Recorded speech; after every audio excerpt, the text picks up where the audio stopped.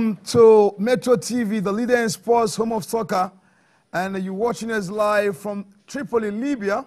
There is that crucial game involving the Black Stars of Ghana and the 17, we call it here in Ghana, and their Libyan counterparts. Remember, 2 weeks ago, and the first game was played here at the Ohinijan Sports Stadium, and the Ghanaians were able to run over the Libyans and actually defeated them by 3-0 today. My name is Mohamed Amit Lamte, and very well, thank you very much for being part of this wonderful day.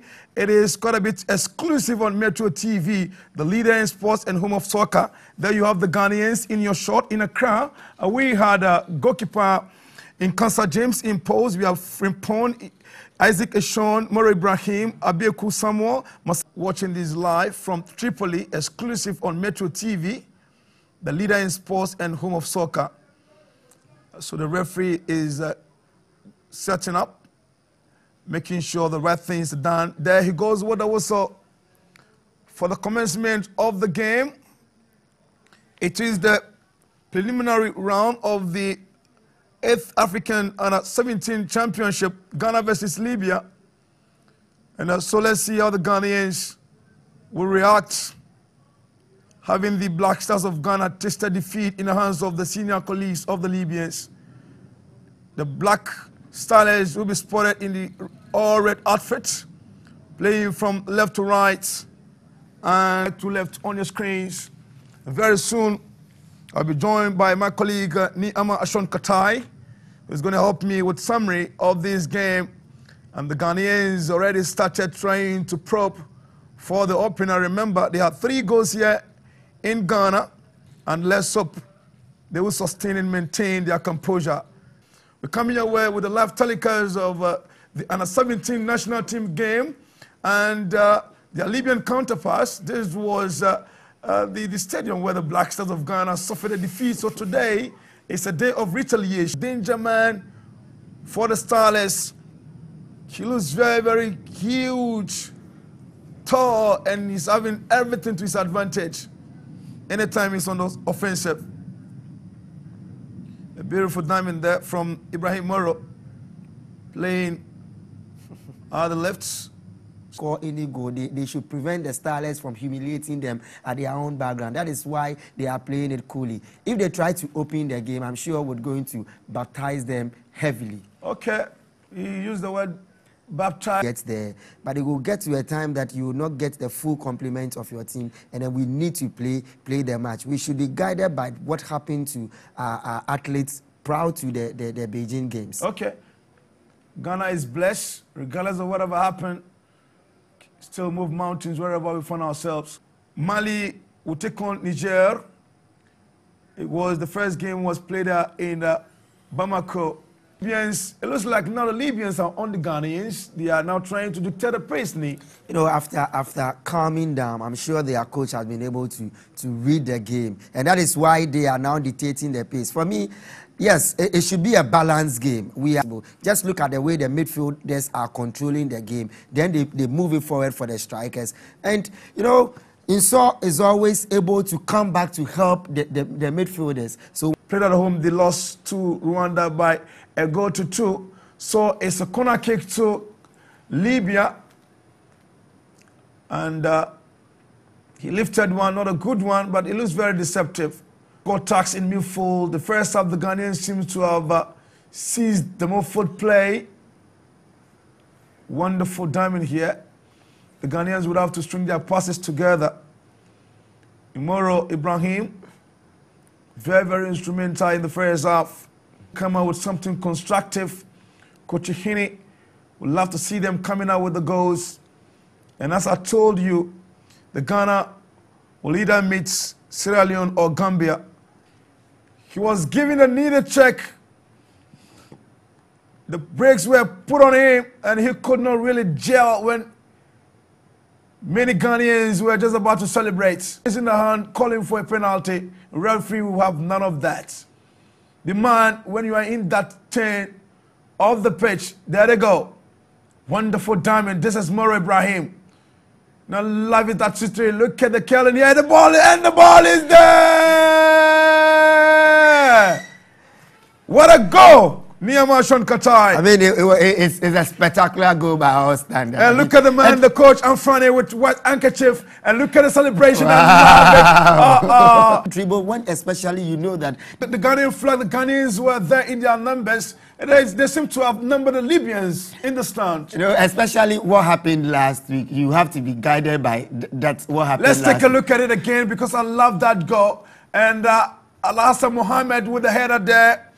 And he was really probing in the first half. He could not succeed in getting a goal. People are waiting for you to just cross the ball, so they use their head and their legs. And I think that it was a spectacular goal. It's a fine goal by our standard. Okay. Let's see what happens. Like I've always said, definitely we're going to win this match. By this goal, the Libyans will be forced to come all out, and they are going to open their back for us to score more goals. Very well. I hope by now the Black Stars players will be very, very excited. Even though they lost out, and their younger brothers are just doing that for them. The FA president, His Excellency Kosinyantechi, I know he will be very, very happy at this stage watching this game to make sure that this will serve as a motivation for him and his backroom staff to reorganize the team and make sure against Lesotho, the Ghanaians will be doing the calculation that game will end in a draw. But to all intents and purposes, that is game of football. Sometimes you least expect something, it will really happen. So the Stars are leading by a goal to nil. For those of you who are oblivious of the news, we've just approaching 15-minute mark of the game. Niam, I don't know whether the Stars can really increase the tally at this stage. Can they? I mean, everything in this game shows. They've stepped up their game after scoring the first goal. But I mean, Lamti, whilst we were going through the other matches, something crossed my mind. I don't know what will be happening to you if probably you were a South African at this level. They look to be very, very comfortable. Would you advise them to increase the tally? Yes, at this level, it is very much important. Yes, this. It looks like what you said has been well understood by the players. They are now firing outside the 18. Ibrahim, Moro. It looks like each and every player is fighting hard. The Libyans would now move up, and that pass, he was very, very tough here. Together with Mohamed Doza, who just came on a while ago. The Ghanaians would be very, very excited with the scoreline. This is the captain for the side, Frimpong. The woodwork saved us would have been a perfect equalizer. But I think Nkansa did a wonderful job. I saw him going. He's actually stretching. He saw in the Black Stars players was really, really disturbing.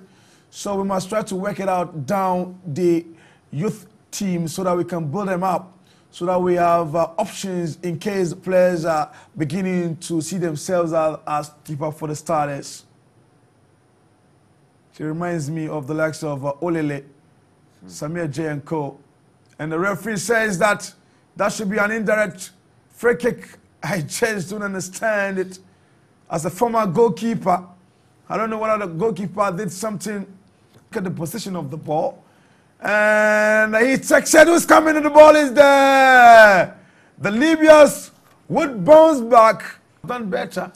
I mean, like I keep on talking about experience. I mean, these are young chaps. Some of these things, yes, you should just expect them. But I think that some of these mistakes too should not happen. He probably, that is what should happen, because now the Libyans, like I did say, would want at least, if don't win this game at least, they would want to draw. And so now they are drawing back. And referee says the penalty for Ghana. What a day for the Libyans. What a brilliant day for the Ghanaian team. And just look at it. That was the man, Moro Ibrahim, trying to meander his way through. He was given a needed check. He was impeded. The referee says this is a legal tackle. He was a really, really legal tackle, but he says the Libyans must be punished. Just look at that. Ha! And Moro Allah is going to hear his prayers. And so from Pond, behind the ball, he takes a look at that. What a goal. Incredible kick, Rajab. going to one side and just look at the celebration. This is what I love to see. In the moment, this is and planted behind the net. I'm sure he thought that the ball was going to enter the net. I'm sure because the ball wasn't. For me, I think that yes, that is his mark. He's a coach, and that is what is expected from a coach. And so, if he's been able to put this team together, and then from the way and a chance coming for the Ghanaians and the Libyans who clear their lines. So, viewers, thank you so much for being part of this wonderful day. It's a day of compensation for Ghanaian football followers, and live on Metro TV, the leader in sports, home of soccer, and it is also the home of the Black Stars of Ghana. I think so, and this is the man I'm waiting for 4 minutes of at a time.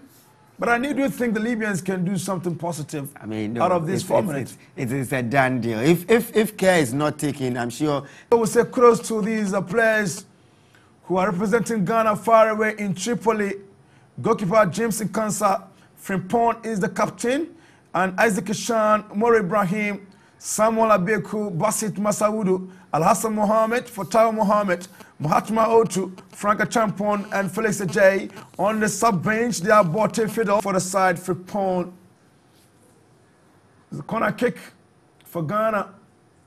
And we've done 2 minutes of the other time. We have 2 minutes more to go. And the Ghanaians will be very, very excited. Coach Hine and Coach Frimpong Manso will say kudos for this wonderful moment. They've gone through hard, but God being so good, they were compensated. And I know the FA officials will be very, very excited. The communication director, Randy Abe, the vice president, Fred Papo, the general secretary, Kofi Nsia, and the president himself, Kosinyan Techi, would have a lot to cherish about. There you have the man. He's the hero, if you ask me, Coach Hine, because it was a very, very difficult task. Well, he's not a coach, he's not a referee, probably he's conversant with the rules, but I disagree with him. It was in the English Premiership, you see even a slat push in the 18. There goes the whistle for the end of this interesting game. We say kudos to the Black Stars of Ghana, they've won it. We say thank you to Metro TV for this live telecast.